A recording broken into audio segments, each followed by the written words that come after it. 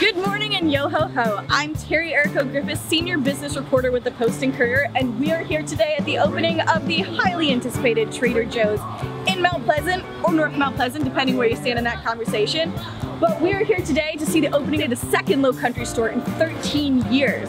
We're gonna meet some shoppers today, we're gonna check out some snacks and see what there's in store. So come with me, let's go. Welcome guys, joining us.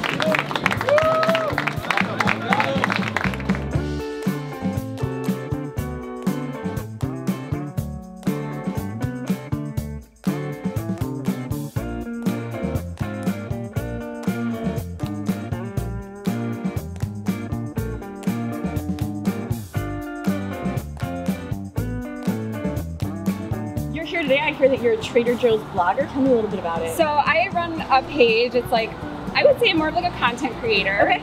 And I share Trader Joe's recipes.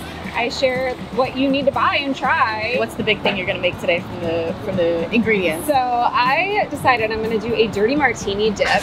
I didn't create it. I'm just gonna kind of put my twist on it. It's gonna have cream cheese, some olives. Rusty, what brings you here today to the Trader Joe's opening?